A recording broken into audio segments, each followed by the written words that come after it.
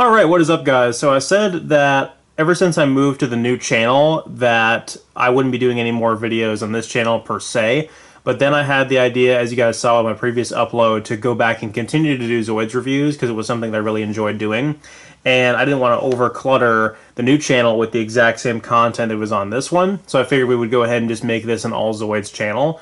And so I'll continue to do Zoids reviews and live streams and Let's Plays of Zoids games on here and keep it just for that. So you guys can check out the previous video I uploaded to get more information on that. And when I stopped doing reviews last year, I didn't have any more kits to review at the time because all of my built kits had been reviewed and I have a huge backlog of unbuilt kits I needed to go through, but it wasn't practical to go and build any of those because they're difficult to transport without breaking them, and I'm still looking for a new house right now, so I'm kind of putting that on the back burner. My friend Brad, who I've known for a very, very long time as a big Zoids fan, he sold off a bit of his collection to me, and so I have now quite a few more Hasbro and Takara kits that I need to review. So we'll go ahead and get into the first one of those today. So this was back in like June or July. Yeah, it was right at the beginning of July he sold me these. And so I have a couple more kits to go through, and you guys will see that in the next upcoming video. So this one is going to be about the Hasbro Gunblaster and Raynos kit. And we're going to go ahead and start with the Gunblaster because it has the box with it. So we'll go ahead and move the Raynos off to the side, and we'll focus in on this. So a little bit of history about this kit. This is a motorized kit, and it was originally introduced in the original Zoids line, but this one didn't come out until like 1989, around the same time like the Shield Liger came out. The first like big battery-operated motorized kits. It was the first line of those. And the original version of this looked really, really cool. It had the same kind of color pattern as the Shield Liger, to where this light blue right here was a very dark blue. There was white undertones under here, and then all of this right here in the gun rack up here was gold, metallic gold, and it looked really, really cool. Since then, there's only really been one other or two other variations of the Gunblaster release since then. The original name and the Japanese name is the Gunbuster, and I actually prefer that name quite a bit more, so I'm going to probably keep calling it the Gunbuster from now on because that just kind of rolls off the tongue a little bit better. And so the next version of this kit that was released was the Takara one for the Zoids anime or the Takara Tomy one for 1999 for the anime, and that one is exactly the same as what you see right here. The only thing that was changed from the Takara one to the Hasbro one is you can see on the box right here, and also on the instruction manual, there's two little connecting hoses right there that have actually been molded away and are no longer part of the mold on the Hasbro version. You can see right here that it's been capped off and there's no longer holes to attach those anymore. So that's been kind of permanently changed about this kit. And the instruction manual, of course, has the box art from the Takara version, which looks really cool. And if I haven't said this before, the box art the Japanese box art, which is featured on all the instruction manuals, just looks really, really cool. And I always thought the Japanese box art looked like it was ripped straight out of like a Toei, like a Godzilla movie or any kind of other like kaiju movie. The way that the color and the textures and the backgrounds, the way that everything is framed on the box art from the Takara Tomy model kits just looks really, really cool, and it probably uses some of the same photography techniques as those Tokusatsu series. So as for the kit itself goes, again, this is the Hasbro version. Brad was lucky enough to find the box that include the manual and the sticker sheet, and this kit has not been mutilated by stickers, which is really refreshing to hear, because usually with the older Zoids, the stickers hold up okay, but if there's a part where the adhesive has like dried up and it doesn't adhere properly to the kit anymore, it can be very difficult to make that look good. So this kit is completely clean, does not have any of the stickers on it, and we'll go ahead and take a closer look at this guy. In terms of design, as a kid, I was always a very, very big fan of this design. I remember getting a little Zoids booklet that had all the models available from the Hasbro line. You can kind of shop around as a kid and see what other models are available on the market. And I remember seeing pictures of this guy and thinking he just looked so badass with this massive gun rack, everything facing forward, just loaded up with weapons. But that being said, this Zoid never actually appeared in any of the anime, and it also is not playable in any of the Zoids versus games or any of the Zoids fighting games. So as much as this Zoid is featured so prominently here in the toy line, and it was given the localization in the Hasbro release, and features such a cool design, it was never adapted into any of the works, which again kind of caused me to lose interest in it over the years, until of course I had the opportunity to pick it up from Brad, in which case now I have a really strong appreciation for this guy and his legacy, and I kind of wish he was actually given a better treatment and adapted into those works. As a result of that, it's very unlikely that we'll ever see a Kotobukiya HMM version of this kit, but its legacy still lives on as an obscure but really, really cool Zoid from the motorized lineup. And from a lore standpoint, we can kind of talk about it. So, of course, this is a Helix Republic Zoid. The only storyline it was actually featured in was the Zoids battle story, and it was featured prominently during the Dark Continent arc, where it went up against some Dark Horns and did some pretty cool stuff. And apparently it does have many different types of weapons in this assembly right here, including like an electromagnetic cannon or something like that. And all of the spikes that go around this guy actually do become a shield, which to me makes this a pretty versatile Zoid that could probably go up against Dark Horns and maybe even Iron Kongs, respectfully. It would be a very unique and specialized role for the Helix Republic lineup, considering the other Zoids they have at their disposal. Something stronger than your Shield Liger, probably, but not nearly as strong as the Gojulus. So overall, really, really cool. I quite like this guy a bit. One thing that's interesting is the way the motorized function works back here is you pull on this tab right here.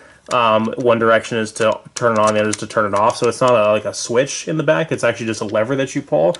And I think that's pretty cool. It'll probably make it pretty easy to stop this guy from moving.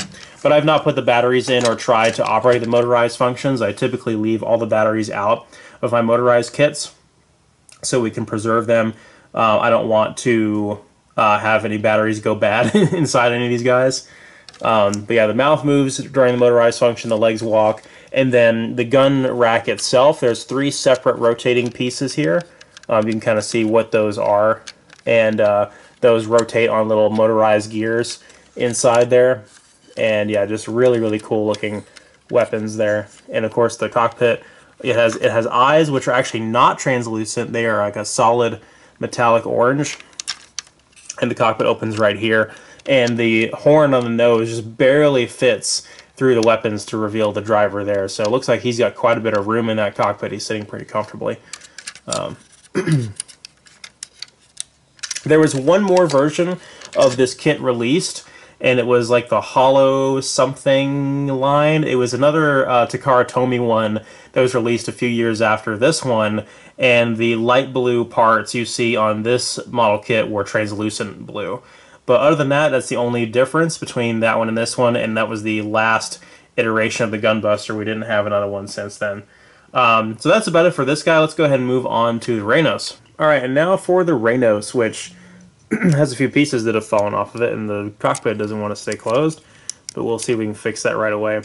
So the Raynos is also a Helix Republic Zoid, and in the battle story was, again, similar to its appearance in New Century Zero, the anime, it sort of served the same purpose, which is to combat the Storm Sorter and to be the fastest flying Zoid around, and it does actually exceed that, making it the fastest flying Zoid available. And in the anime, in New Century Zero, this was used by Jamie, and he originally had a Terrace, which, as we've established in previous videos, is a very stock, very standard, very common flying Zoid, but this one was sort of more state-of-the-art at the time, and so he actually had his Terrace traded in for this, and had a hard time getting used to its incredible speed. It also has a few interesting weapons on it. It's got those well-placed forward-mounted cannons. It is also pretty good at melee attacks as well, with its very prominent claws and talons there. It also has like a radar dish on the top and a booster in the back from the look of it. Other than that, it doesn't seem to have many other weapons, as most flying Zoids do not.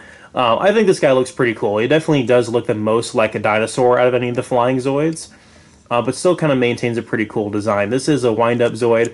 And this is, of course, the Hasbro one. Did not include the box or the instruction manual when I found it, but that's okay. And the original version of this kit was, again, released in 1989, and it was actually a sort of blue color with white talons. It was some of the same color scheme as the original Shield Liger, that sort of almost faded blue with white features instead of the darker blue with silver like we got with the Hasbro version. So to see this in green is pretty strikingly different. And this one also got a Holotech version as well that was clear, and it was like a translucent green, similar to what we had with the Gunbuster there. And then this one also, its last and most recent iteration, is the Dinosaur Museum version. There was a couple of Zoids released under that same line. I think it was the Genosaur and the Revraptor, which I think are the most dinosaur-esque Zoids, aside from, of course, the Deathsaur and the Ultrasaurus and all that.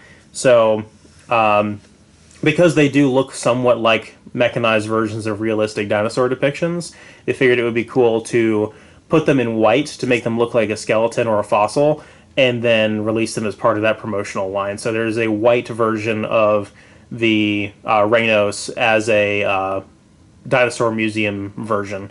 So I'm really not sure how those were released, although I have seen some people in the Zoids collectors group track down the Revraptor and Genosaur variants from that production line. This guy also never made an appearance in any of the Zoids Versus games, even Zoids Versus 3, which did have flying Zoids, including the Terrace and the Zabat and the Storm Sorter, did not have the Raynos. But it does appear in the Zoids Saga game as well. And really, it's kind of all I have to say about it. I don't have at least I don't think I have, the little peg that's necessary to enable the wind-up feature and show that on screen. This guy does have some pretty cool features, though, nonetheless. Like, if you look at him from the side and you see this whole side perspective here, the molded-on detail in the legs is really cool, and then all the pipes going on along back there. He's got some meaty thighs, and he's mostly intact. He's not in the best of shape. I feel like there's a little bit of wear and tear on this guy, even though, again, all the pieces are there. Oh, never mind. I said I didn't have the wind-up thing, but actually there it is under his other wing, so let's see if we can get this to work. Nope. Not really. Yeah, that wind-up motor is pretty worn out, but you can kind of see what it would do. Legs would move, the wings would go up and down, and I believe the mouth would open as well, but it's just not having it today. When you move the, you can kind of see what that range of motion is like there when you open the mouth, how the wings flap up and down. And I think these hinges right here are just articulated. You can, whoops, you can pop them out. No, you can actually, move them up and down as you wish, and kind of position them in a way that one of these dinosaurs would be if they were, or aerial reptiles, because they're not considered dinosaurs. You would position them down as if they were, as they would look if they were resting. So that about does it for this review. So the next one is going to be the Hasbro Death Stinger, which I'm very, very excited about. And then we have, again, 2 new Zoids that I got this year at Anime Weekend Atlanta at the Super Happy Fun sale, as well as a Revoltech Zoid, which I did not expect to come across, but a friend hooked me up, and it's the only Revoltech Zoid that I own. Probably the only one I will ever own, and it has some interesting quirks about it, which I'm very, very so looking forward to showing off. So I'll see you guys next time. Thank you guys so much for watching.